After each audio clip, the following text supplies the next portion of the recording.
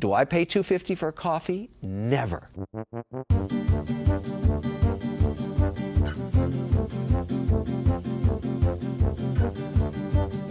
Never do I do that. Never. That's such a waste of money for something that costs 20 cents.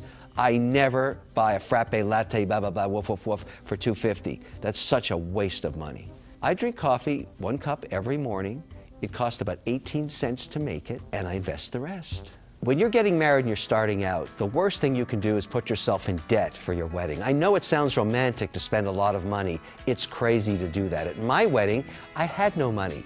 And I said to my wife, why go in debt? Let's invite our friends over, let's buy a few cases of beer, and I'll order some pizza, and we'll have a great time. And that's exactly what happened. We saved a fortune. I was able to put it into my business and start growing it. I don't like to see people spend hundreds of thousands of dollars thinking that they have to do that for their friends. The best thing you can do for your friends is have a party, have a good time, and talk about your future together. But forget about buying that ring. Forget about spending a fortune. You don't need a white dress for $22,000. None of that stuff. Save your money, invest it, and later you can take everybody out for a great time on the interest you're making off your bonds and the dividends your stocks are paying.